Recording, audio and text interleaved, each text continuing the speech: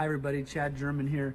I'm going to do a series of videos because I want to take the time to do this right on Article 430. Now 430 is going to teach us how to size stuff for a motor. This has got a nameplate, and then we're going to find our FLA.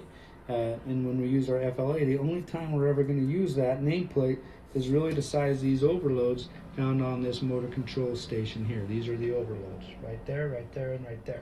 So you're going to use the full load amps found on this nameplate.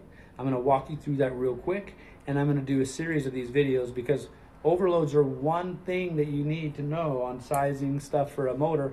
You're going to have to know about short circuit and ground fault protection. You're going to have to know how to size a conductor, and I'll do another video. Hopefully I can do these quick. I've been trying to do these, but every time I come to school I get hit by students, and they take precedence over any video that I take time to make. No offense to you guys, but I got a job there. So let's get to this and I'll show you how to do it.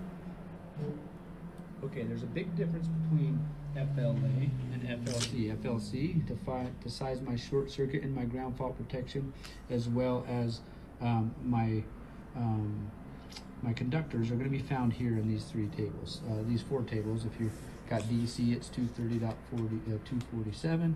This is single phase, 230.248. This is two phase, you won't see that much, 230.249. And in three phase, this is a three phase motor, we would go here to size this in 250 or 230.250. Okay, that's enough for that. We'll do another video. But right now, we're going to size these bad boys, my overloads. My overloads are there to protect this motor from overheating and ruining the windings inside this motor. Now normally that would be all stuff that we found back at the breaker panel, but here we're going to protect this motor a little bit closer, which is going to be down at this motor controller station, and we're going to protect this motor probably at a lot less than what we would the conductors and our short circuit and ground fault protection. Okay, so these overloads are really important, and we're going to take care of this motor. I got to look at this, and I'm going to go to section, what section is this in the code book?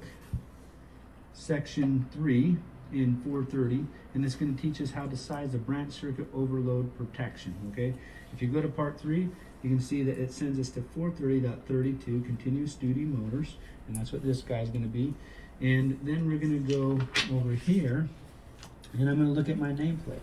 If I have a motor with a service factor marked on the motor at 1.15 or greater, I got 125%. Or if my motor has a marking on the temperature rise of 40 degrees Celsius or less, that's going to be at 125%. So either one of those show up, that's what you get. All other motors are going to be at 115%. Now, with that being said, if this ends up being 1.13, obviously I'm going to go to the I'm going to go to 115%. If this ends up being 50 degrees Celsius, I'm going to go to 115%. So these are the ranges I get to size these overloads.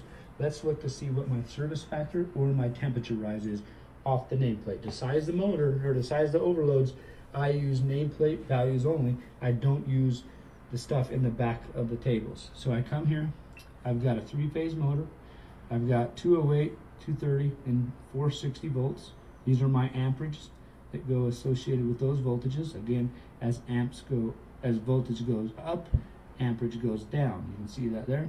And then you come here, I got a service factor of a 1.15, and I do also have a temperature rating of 40 degrees Celsius. So I know I would take this and times it by 125%.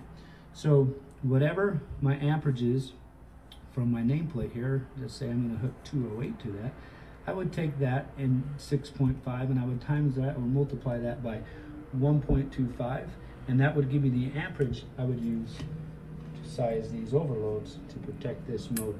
So I hope that helped you guys out. We'll get into other videos on how to size the conductors to feed this and how to size the short circuit and ground fault protection, which gets taken over there and in other places in this code book. So I hope that helped, and I hope it made a lot of sense.